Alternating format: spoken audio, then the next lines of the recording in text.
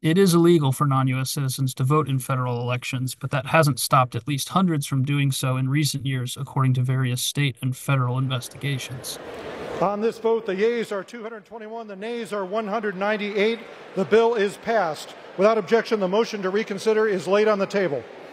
House Republicans on Wednesday voted for a measure that would require proof of U.S. citizenship whenever someone registers to vote, a measure that's been strongly opposed by congressional Democrats as well as the White House. A majority of 216 Republicans approved the measure, as well as 5 Democrats who sit in critical swing districts.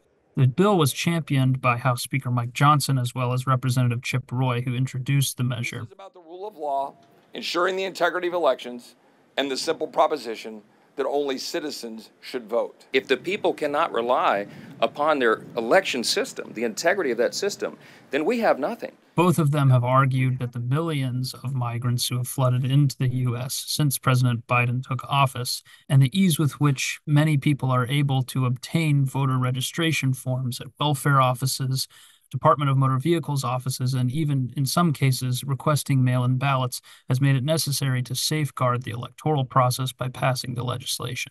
House Minority Leader Hakeem Jeffries nevertheless whipped his caucus against the vote, declaring inaccurately that there was, quote, no evidence that has been presented to suggest that undocumented individuals have been participating in federal elections. The White House also issued a veto threat ahead of the vote. But given the Republican control of the lower chamber, neither was enough to sway the vote.